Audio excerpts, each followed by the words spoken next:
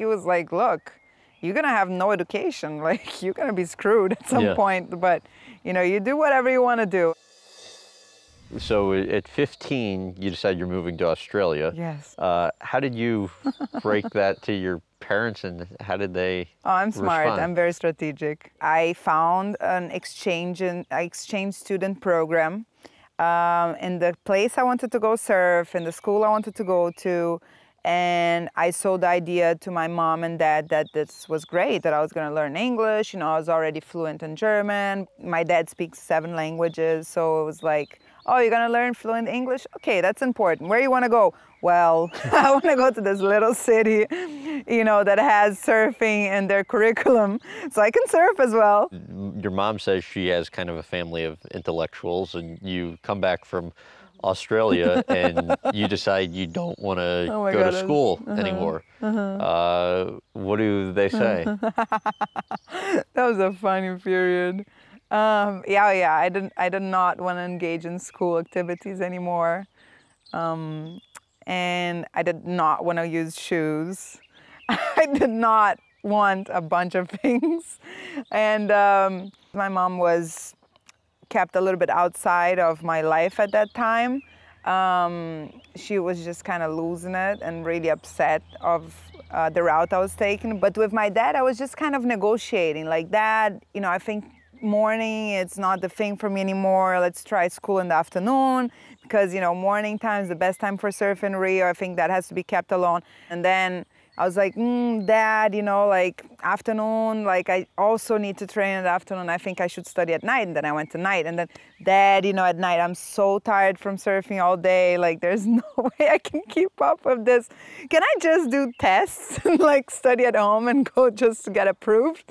And so, yeah, it just became a negotiation with my dad. And he was fine with all of it? He wasn't happy with it. He was like, look, you're going to have no education. Like, you're going to be screwed at some point. But, you know, you do whatever you want to do. And he kind of just stepped back and let let it happen. What role would you say the movie Blue Crush played in your life?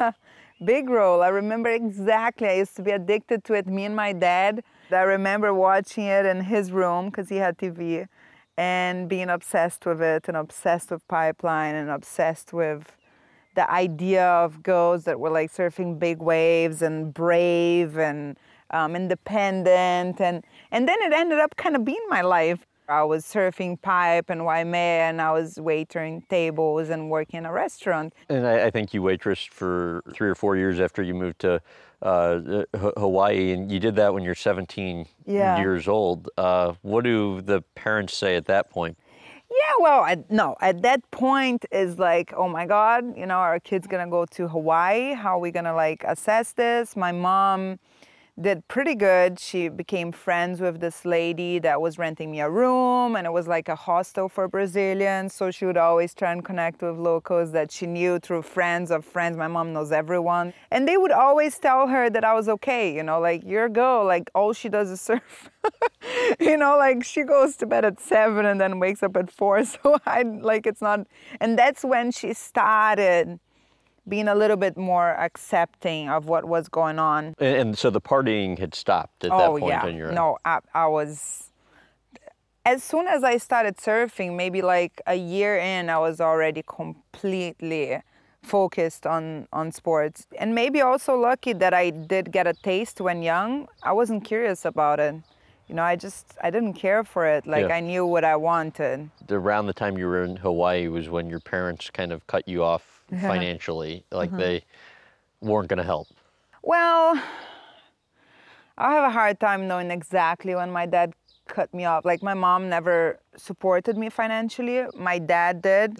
When I left, I remember we had a deal of a sum around $800 a month, which is good, you know, but I couldn't buy no surfboards. I couldn't buy wetsuit. Like, there was no extra in there. That was like for the hostel and some food. Any extra, I had to work and save. A year and a half later, I think my dad had enough. And he was like, look, are you coming back or are you not? And I was like, no, I'm not. And he was like, okay, so then you're gonna figure yourself out.